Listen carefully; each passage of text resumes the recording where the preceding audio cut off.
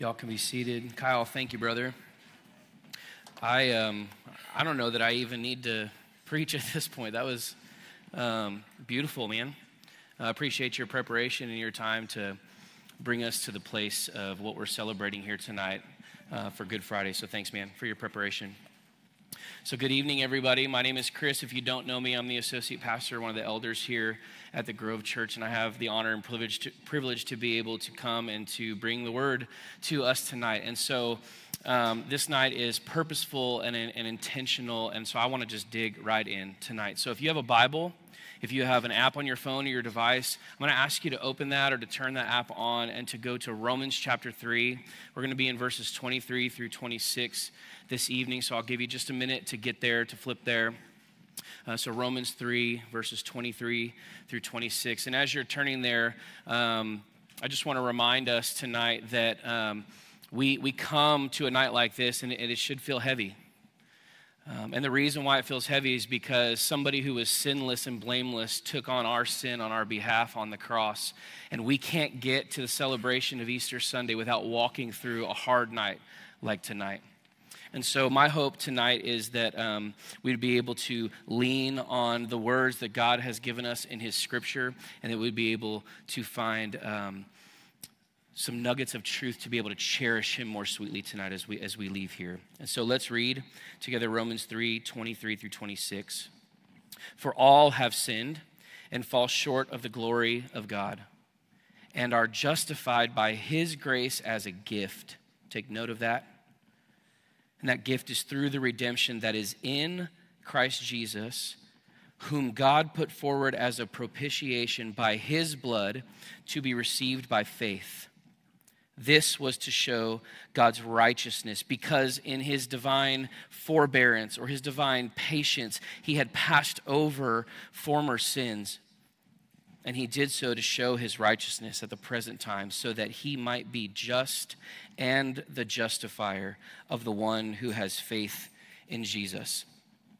So tonight I want to focus in on this word that we see in verse 25, propitiation. That's kind of where I want to lead us to tonight, and really I think it's the crux of this passage. And really, as we gather as believers on any Sunday gathering or any special service like a Good Friday or an Easter, really we're coming to remember the death of Jesus Christ, and we're celebrating it as people who believe.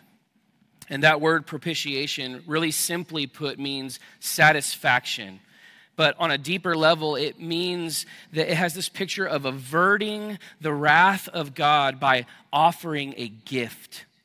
It means that Christ, in his perfect life, his atoning work, his substitutionary death on the cross, that he satisfied the wrath of God, not just against sin, but against us, his enemies.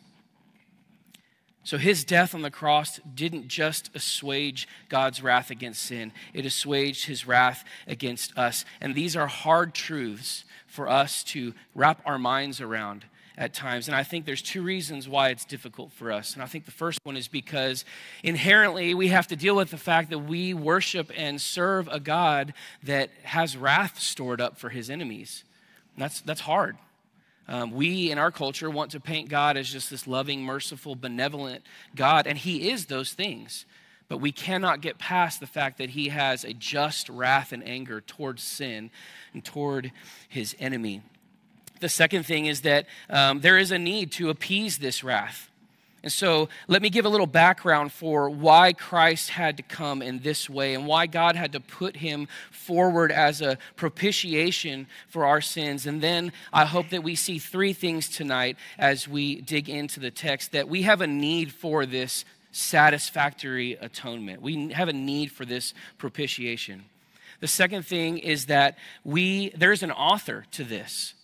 This isn't just something that happened. This was on purpose. And so we're going to look at who the author of propitiation is. And the third thing is that we're going to look at the nature of propitiation. So the background for propitiation, as we see it in the Old Testament in the covenantal ceremonies and the sacrificial system that was set up for the people of God, the picture is that when they would sacrifice an animal, the bloodshed of that animal that occurred in those sacrifices represented what sin deserved. And so when God confirmed his covenant with Abraham in Genesis 15, animals were to be slaughtered, and that was to represent what unfaithfulness to God deserved among the people of God, and that was death.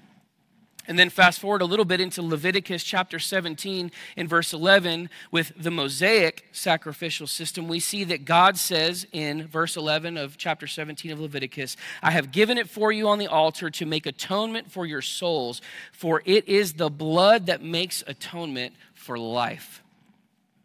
So God, knowing his people would break his law, knowing his people would sin, in love and in grace provided blood sacrifice in order to turn away his just judgment from falling on them. He turned away his wrath and anger and put it on Jesus in order to assure that his continued fellowship with them would be intact, and in order to cover their sins in his sight. Again, because he's holy and sin is an offense to his holiness. And so we know that these sacrifices, though, were not sufficient enough payment for all sin. And so they would have to continually sacrifice again and again and again these animals to try to atone every time that they would fall out of step in keeping in line with God's law and God's command. And in Romans 3:25 that we just saw, we see that God put Jesus forward as a satisfactory atoning payment for our sin, the propitiation.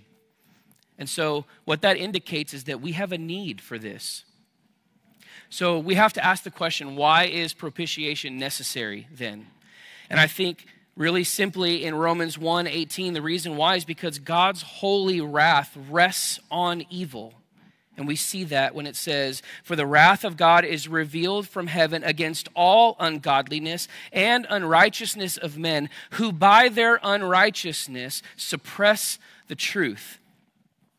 And so the wrath of God, think about this, is pure and perfect hostility toward evil. We don't usually equate those things together. Wrath and anger towards sin as being pure and perfect. But in God, pure and perfect hostility towards evil is directed against all those who deliberately suppress what they know to be true and right in order to go their own way. In Romans 1:23 and 21 through 23, it says, "Claiming to be wise, they became fools, and they exchanged the glory of the immortal God for images resembling mortal men and birds and animals and creeping things." And so if we look back to the garden, we see that Adam and Eve were created in the glory of God, and that they treasured him. So we as a human race, we were created to treasure God. We loved God. We cherished him. We respected him. We were in awe of God. We worshiped him. We praised him. And we glorified God. And then we traded him. We traded him in for lesser things. And this is not just Adam and Eve. This is us. And this is why this night is heavy, because we realize that. And if we don't, we should. That this is us. We traded God. We traded relationship with him away for the lie of a serpent that Stella read earlier. We've all done it. We do it every day. We embrace other values. We embrace other treasures. We embrace other desires. We've traded him. So when we put our job or our success ahead of treasuring and worshiping Jesus, then we've traded him. When we put our kids' activities ahead of treasuring and worshiping Jesus, then we've traded him in.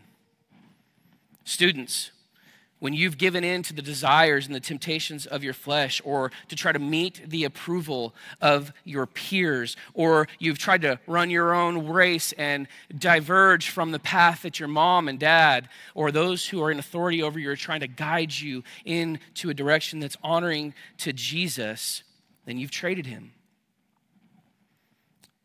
Or maybe it's when you take a really hard stand on your view on a mask mandate or who your favorite political candidate is. And you've taken a stand on those things harder than you've taken a stand on making sure that the gospel goes forth in your neighborhood and in the networks that you're in and the nations that are around us. And we've traded him in. We've traded him for lesser things. And so we lack God's glory because that's true. His glory is not our treasure. Sin is. His glory is not our treasure. And sin is anything that reflects that God is not our treasure. Romans 3:23 tells us that all have sinned and fall short, or lack, or have thrown away, or have exchanged, or have demeaned, or belittled, or trampled on the infinite value of the glory of God. And I want to make sure that I'm clear about something as I'm teaching tonight, is that there's nothing unprincipled or unpredictable or uncontrolled about God's anger. He's not some loose cannon. His anger is aroused by evil. It's aroused by wrongdoing. It's aroused by evil alone. And since we're objects of his wrath due to our sin, we need an answer and a satisfaction for that wrath and that righteous anger to be satisfied. And it's either going to be in us, or in the Old Testament it was in an animal, and tonight, it's on Jesus in our place.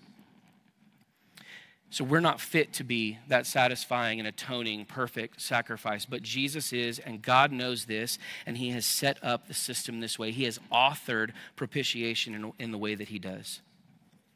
So we all sin. We all fall short of the glory of God. We cannot pacify in ourselves or any sacrifice or any type of moral living. We can't pacify this righteous anger and wrath of God. We have no means whatsoever to do so in and of ourselves because we sinned and we stand completely helpless. And more so than that, Colossians 1 tells us that we stand as enemies. And we need to know that. We need to feel that. And that should fuel what's coming on Sunday in our worship and praise of our Savior, who didn't just lie in a grave and end there. He rose and conquered sin and death. And we get there in a couple days.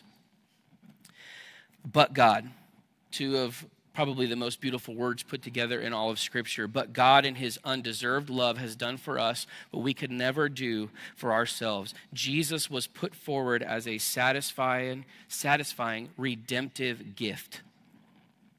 So get this, that God is authoring propitiation, right? And so he is, the love, the idea, the purpose, the initiative, the action, the gift were all his plan.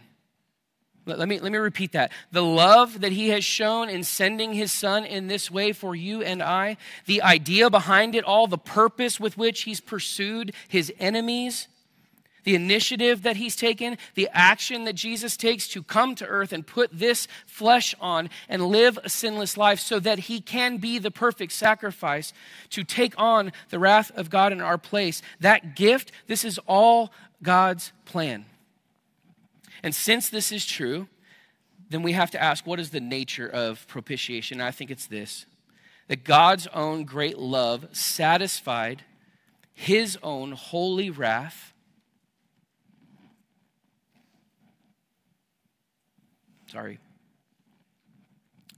God's own great love satisfied his own holy wrath through the gift of his own dear son, who took our place, who bore our sin, who died our death. So get this, that God himself gave himself to save us from himself. This was his own choice. For our sake, he became priest and sacrifice. He became mediator and gift in this act on the cross. We all are in need of a substitute since we're all guilty of sinning against a holy God. All of our sin deserves punishment by death. Romans 6:23 should come up on the screen behind me, but we probably know it, that it says, "For the wages of sin is death, but the free gift of God is eternal life in Christ Jesus our Lord." So because all sin is a personal rebellion against a holy God, and while we know animal sacrifices could not fully and rightly satisfy God's wrath, These sacrifices couldn't atone for our sin. Jesus Christ came and died in the place of his people. He became the substitution for us, taking upon himself the full punishment that we deserve. And so Kyle said a lot of this earlier, but I'm going to repeat it, is that he willingly submitted himself to be betrayed. Being led away toward a wrongful trial, he submitted himself to that as well.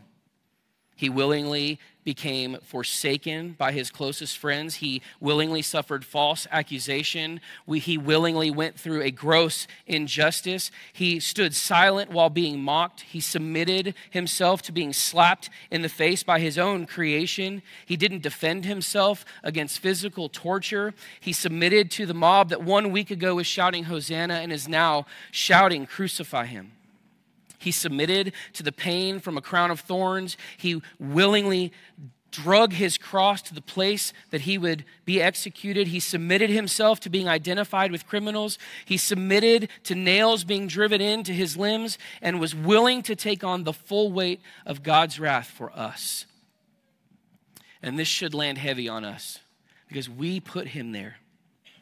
And so as we come towards the close of our gathering tonight, I just wonder where we find ourselves, what we're coming in here with.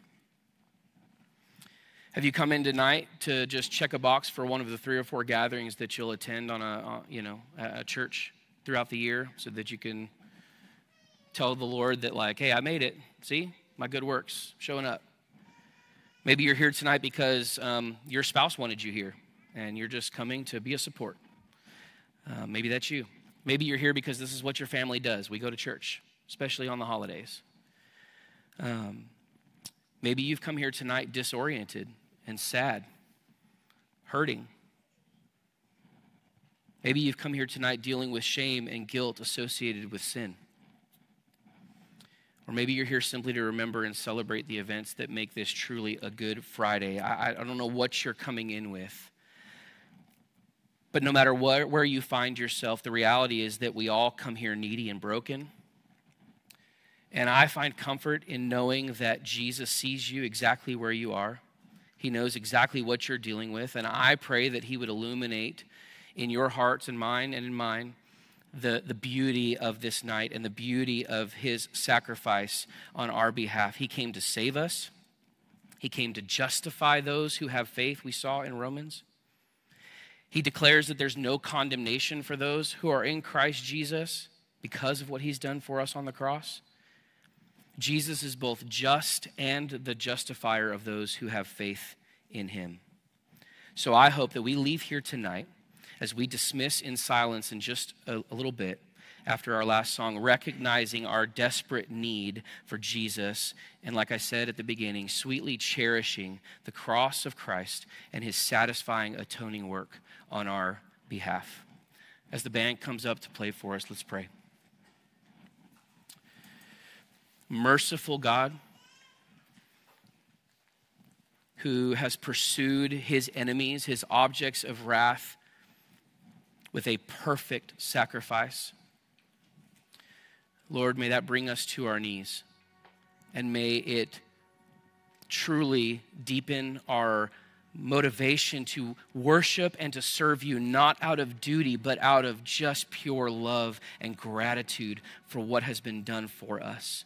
Helpless as we were, as separated as we were, you saw fit to bring us back into the fold. Thank you.